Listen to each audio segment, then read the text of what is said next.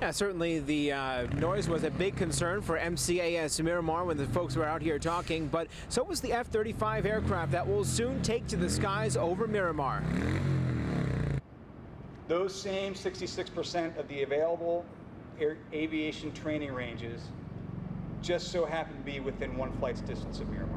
Miramar Marines met with community leaders to show off their operation and talk about concerns. Things change over time, but I think what they'll see after this afternoon is the why we do things here at Miramar hasn't really changed really since 1917. A smaller forum is hosted monthly, but this time it was opened up to a wider audience, like Tony Garcia from Scripps Ranch, who asked about how the base handles noise. It's being a good neighbor. It's being a good neighbor and addressing the noise complaints can be annoying. Everybody wants their peace and quiet, especially at night. But all that stuff is just minor. It's really minor because of what the base means to us. And I'm not a person that stands up and says that's the sound of freedom. We really try and do understand and make sure that people are aware that we're empathetic to the impacts of the community. They also opened up the MCAS Tower. The Department of Defense and Marines orchestrate the delicate dance of planes and helicopters in a crowded airspace.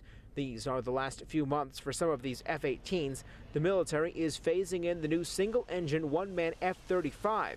They're only about 1 or 2 decibels louder, but a higher pitch, so you may notice a difference early next year. We give everything we have to being ready to go today.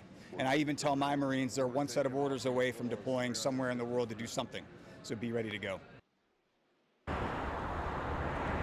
And the F-35 replacement will happen gradually over the next few years, likely starting in early 2020.